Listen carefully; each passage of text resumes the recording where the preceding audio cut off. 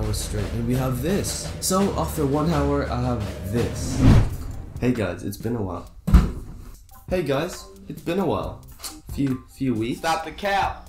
Few months. Anyways, I'm back and I've got a banger for you guys today. In this video, I'm going to be making a game in 10 hours, 1 hour, and 10 minutes. You're going to want to stick to the end because the 10-minute game gets pretty crazy, not gonna lie. What did I do? What? Why?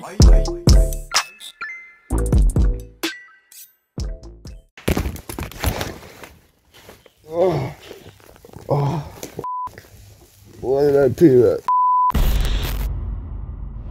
Last night I modeled all the assets and stuff, which took 3 hours, so I actually only have 7 hours left, which we're gonna start now. Boom, 7 hours on the clock. I should finish at around 7:10.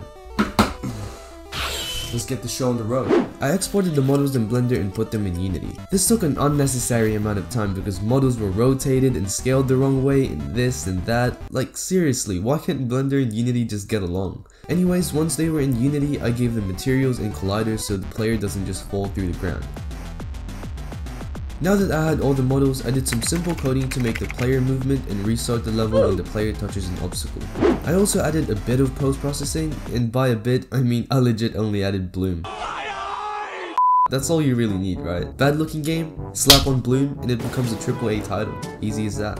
I didn't like how the camera was glued to the player, it didn't feel very dynamic. So I made a smooth camera follow system. I mean, I did the old Control-C, Control-V if you know what I mean. Hey Big Toe, you can't just copy code, that's cheat. Shh.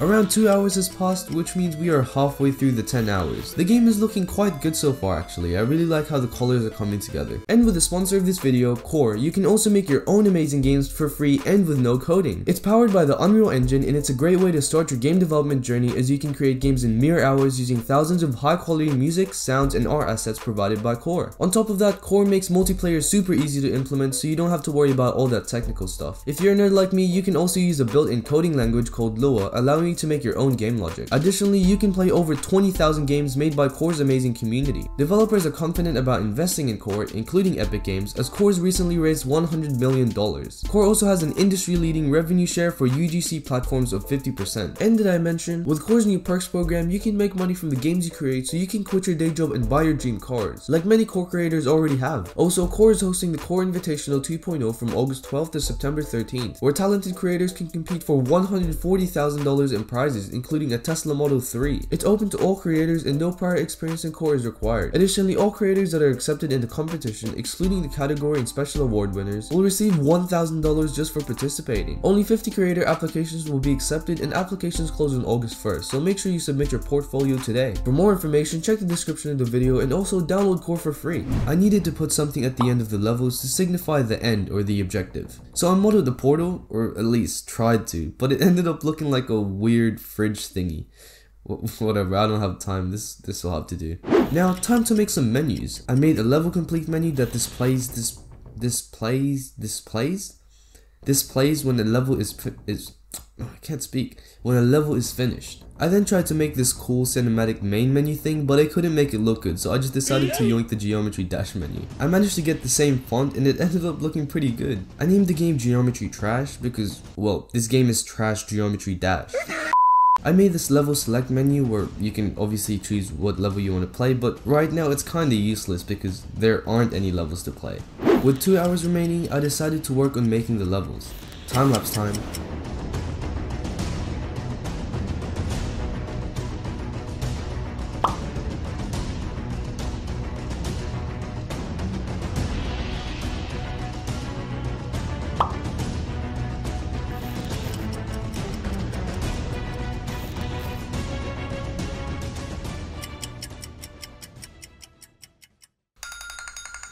There we go. The 10 hours is complete and I'm very, as I was saying, and I'm very, very tired.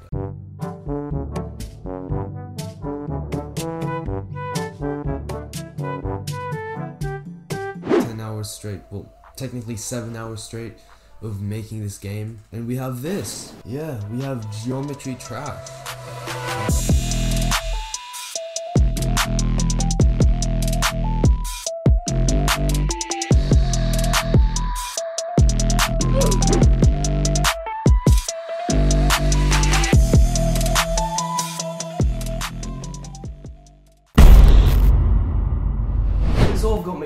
editing ready, my timer ready. Yeah, so the only thing left to do is start. 3, 2, 1. 59 minutes and 54 seconds left. Better not waste any more time. Let's get to this. For the 1 hour game, I decided to keep things simple and not make models like in a 10-hour game, for obvious reasons. First of all, I made a cube and made it long. This will be the ground for our game. I had to import some packages in the project, which took a couple minutes. Precious time wasted. Anyways, I made another cube which will act as a player and gave it some color. Now it's time for the coding. I made a basic movement and jumping system, nothing too special, and ended up with this. Now that the movement's all done, let's make some obstacles. For the obstacles, I used, a cube. I then made a script that told the game to restart when the player touches an obstacle. Right, all the basic parts of the game are done and we only spent half our time. Great. Next on the agenda is post-processing, which basically beautifies the game. I made the mistake of not importing the assets I needed beforehand, so I had to do some importing which wasted a lot of time. After everything was finished importing, finally, I wanted to mess around with the post-processing settings, but I realized that time was running low. So I decided to spend my remaining time doing something more important, like adding a skybox. Seriously, this was a horrible idea. Not only did I end up not using the skybox at all, but it took ages to import. And by that I mean 5 whole minutes. That's literally a 12th of the time wasted. Many months later. With 20 minutes remaining, I didn't want to spend too much time on the post-processing, so I just added a bit of bloom. Lastly, I made some more obstacles, removed the ugly skybox that I spent an eternity importing, and spent the 5 extra minutes making these particles and doing some final touches. So after 1 hour, I have this. It's a very mediocre game. In fact, it's a very bad game for the amount of time I had. It doesn't even have an ending, so you can't even win, so it's not even a functional game. And it takes like what, 30 seconds, and yeah, that's the end of the game. Everything's just very basic. If this is the 1 hour game, what will the 10-minute game look like? I don't know. So now that I've made a 10-hour game and a 1 hour game, it's time to make a 10-minute game. Wish me luck.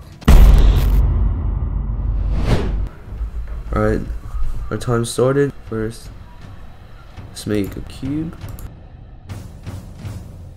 Put that down. And make another cube. I'm already 30 seconds in, what the hell? I don't have time to rename stuff. Alright, so we got 2 cubes. Okay, 2 minutes in, and we've got basically nothing. Alright, it's time to start making our scripts.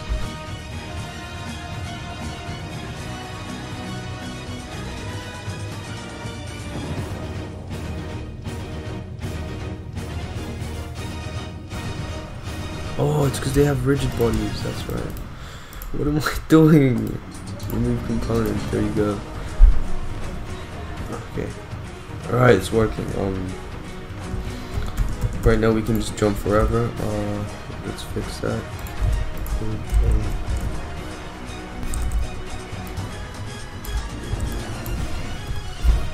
1 minute left. This is the ground checking, hopefully it works. What? No way. What did I do? What did I do? Huh? What?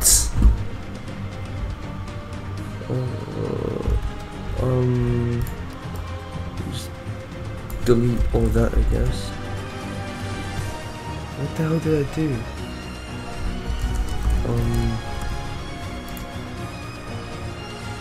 Wait, untrigger exit is grounded. Is grounded. Public bool is grounded.